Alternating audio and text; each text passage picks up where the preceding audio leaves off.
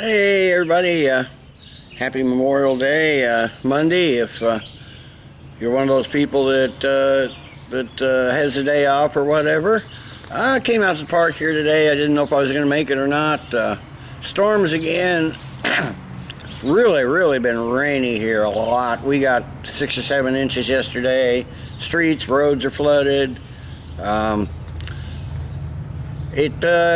The storm's cleared and the sun is out, and it's still mostly cloudy, but there's some holes in the clouds, so we're getting some sun. So figured I'd come out to the park, and I'm gonna do I don't normally do rogue beers. I like rogue beers. They make a decent beer, but I think they're overpriced for what you get. This one was on closeout, so I picked it up. The normal $7.99 price they pay here is way too much. I think it was on sale for $3.99 or $4.99. Much more reasonable if they were in that range. I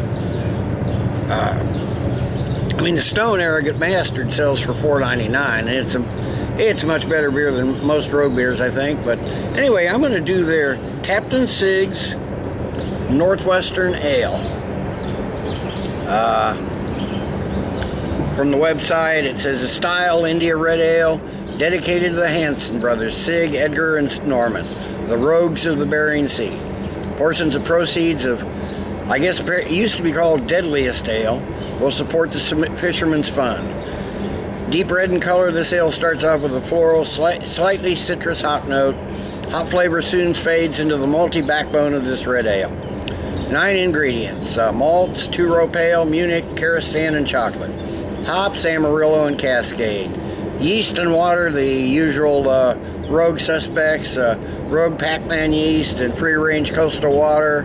It comes in at, damn bugs, 6.2% ABV, so let me get this in the glass, see what we have here. Like I said, I think they make decent beers. I just think the prices that, whoa, and it just flowed over like you would not believe. I don't know what happened. It sure shouldn't have got shook up. Anyway, I had an explosion there. Got the table soaked. But we got a nice, cloudy, dark copper color.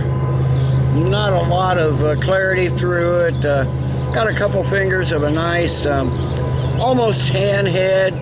Real foamy. Looks like it's going to really leave some nice lacing down the glass. So let me get a nose on it.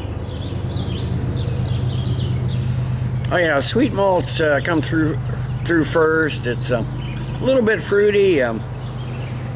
There's some definitely some pine hoppy notes in there. Underlying, all the chocolate malts come through. You get some definitely chocolatiness in there.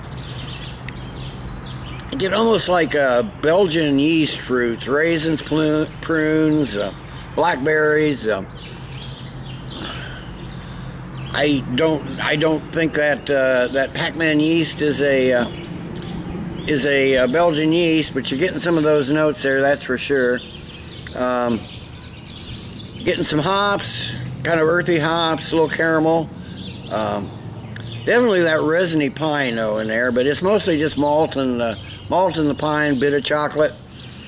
So let me give it a taste. Like most rogue beers, there's no date on the bottle anywhere that I can see. I'll look closer when I take my break, but I don't see any date, which is a real drawback to rogue, because you never know how long it's been sitting on the shelf. But anyway, let me give it a taste.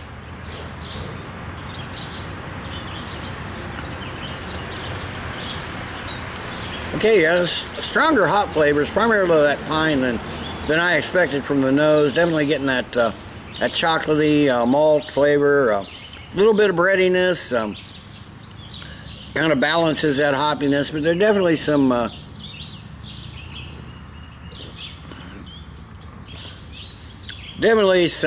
more hoppiness than you get on the nose. A little more than I expected, that's for sure. Getting a little of those dark fruits, the raisins, raisins in particular, maybe the prunes, some of those earthy hop notes. The pine for sure, the pine bitterness, that kind of resiny pine bitterness is there. Decent tasting beer. For red ale, not one of my, well, they say India red ale. I don't know what exactly that means, but red ale, brown ale are not two of my favorite styles of beer, but I try to appreciate them for what they are. Seems to be like a medium-bodied beer. Leaves a little bit of a film in the mouth, kind of a sweet, slightly bitter finish. Decent carbonation on the swallow, though. It cleans it a little bit, but the hops do stick there, that's for sure, especially those kind of resiny, piney notes. So let me sip on this a while, let it warm up a bit, fight off these damn gnats, and I'll be back after a while with the final thoughts and grade. Okay, I'm back. It's been 20 minutes or so. Yeah, overall, this is a nice, drinkable beer. It's got good balance. Primarily, like you said, you got the chocolatey malts and the piney hops. I forgot to mention they do say it's 80 IBUs. How much of that has survived, I don't know, since there's no date on the bottle. I don't know how old this is. Don't know how old it was sitting on the store shelves before they put it on closeout, but I imagine it had been a while, so no telling the age of this. But in this incarnation, I would probably, it's a nice drinkable beer. It's like I said, primarily malty with some nice hop resiny bitterness to it. Primarily the chocolate malts. Like I said, you're getting a little of those fruits, the raisins and the prunes, but they're there in the background. It's primarily chocolate forward and the piney hops, but it's a decent drinkable beer. Nothing outstanding, nothing to rush out for.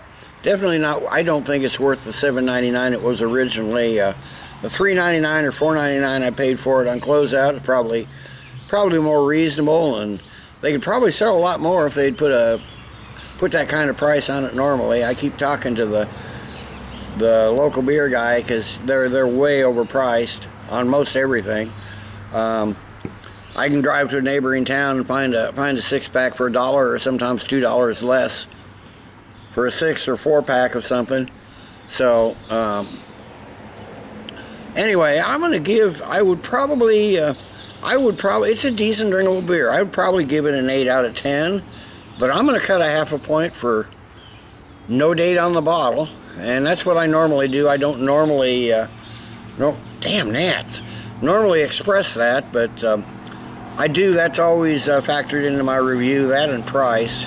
So, you know, at $4.99, if you can get it, it's worth a shot. I don't think it's worth the $7.99 that at least they charge here locally, but good drinking beer. So I'm going to give the Rogue Captain Sig's Northwestern Ale.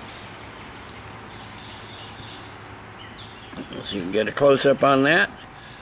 I'm going to give it 7.5 out of 10. Decent drinkable beer.